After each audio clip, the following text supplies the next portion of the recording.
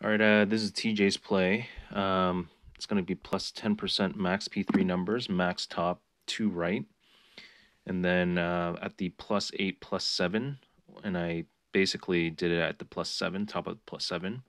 Apox 7, just a clear ring, peeking through on the rough.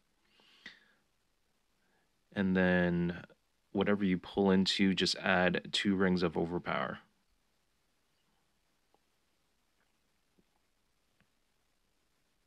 So I'm about half a ring in. I think I added a 2.5 rings overpower, which is fine. Yeah, top of the blue. Just hit perfect. Pack your spit, just in case if you hit the bunker. Still want to send it towards the hole with the Spitfire. So he had 368. I think I have 367 if I remember correctly.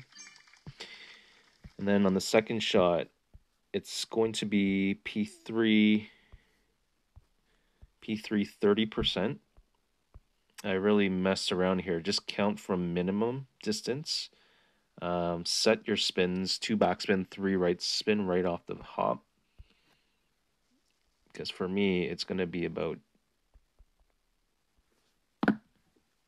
So I tried to do a pin check, and then I realized that I'm not really close. So just hit that 2 back, 3 right, and then you'll see it just before.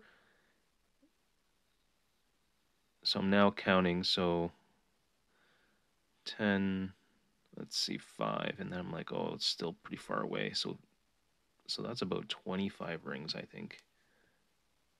And you want the ball guide short of just 1 green square short of the pin towards the left edge of the cup. So I'm still a little bit too close, in my opinion.